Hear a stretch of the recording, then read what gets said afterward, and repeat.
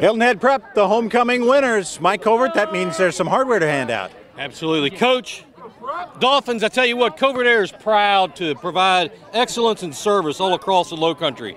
And for 3 of these in a row, talk about excellent, that's Hilton Head Prep. Woo! Yeah!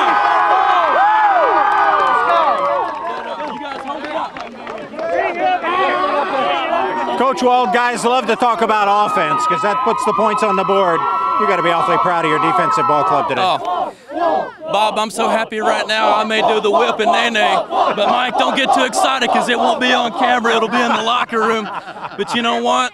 I'm so happy and proud of our defense, proud of the whole team. I mean, it was a game. It was just weird, bizarre. So many penalties and things. We do something good and then get a penalty, and they do something good and get called back.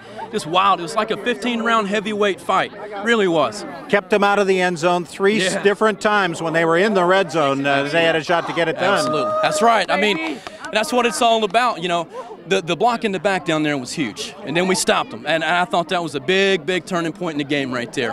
Guys did a good job, I thought, of ball hawking, too. You got a couple of interceptions when you needed them and made some plays. Yeah, and you know what? You're absolutely right. But I tell you what, we had one.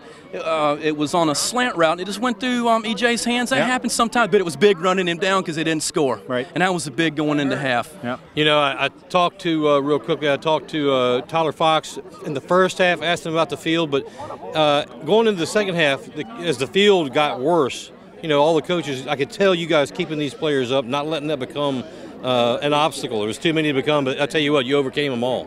Mike, I started here 4 years ago with 12 guys in the locker room, and I looked every one of them in the eye, and one of our big slogans is no excuses. It doesn't matter how wet the field is, you got to go out and play the game. So no excuses to that. We went out and got the job done.